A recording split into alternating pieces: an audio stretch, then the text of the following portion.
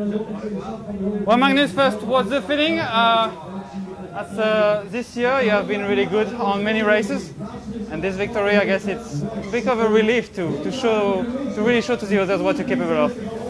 Yeah, no, I think today and the season just shows the amount of work that I've put in the past couple of years, and I think it's just now paying off. I didn't feel like I had much pressure today, so it doesn't feel like that much of a relief, but yeah, I was already pretty happy with the season, and also I was just looking at these classics just to get experience for the following years. But to be able to already pull off a win really feels spectacular, and also it gives me a lot of confidence for Sunday at Paris-Roubaix. Can you take us through the final, how you managed with your two teammates in the breakaway? That was a perfect scenario. Yeah. How did you do it?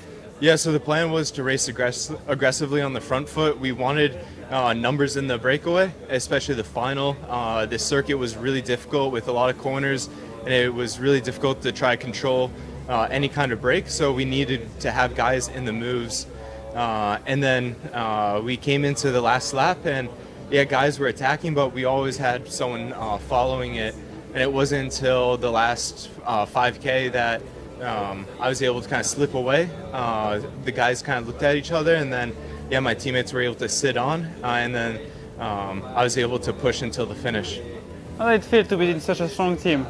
I mean, we have seen it in Basque Country, we have seen it in Amstel. Yeah. Every time the team is extremely strong, has different cars. How it is when we are in that kind of atmosphere?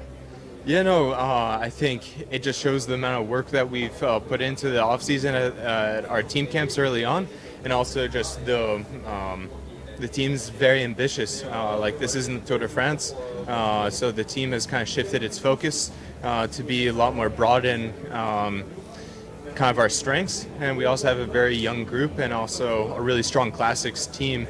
And I think, yeah, we've shown what we've done in the past couple of weeks. You've seen the success, and we're just continuing to build on that, and you saw it today as well.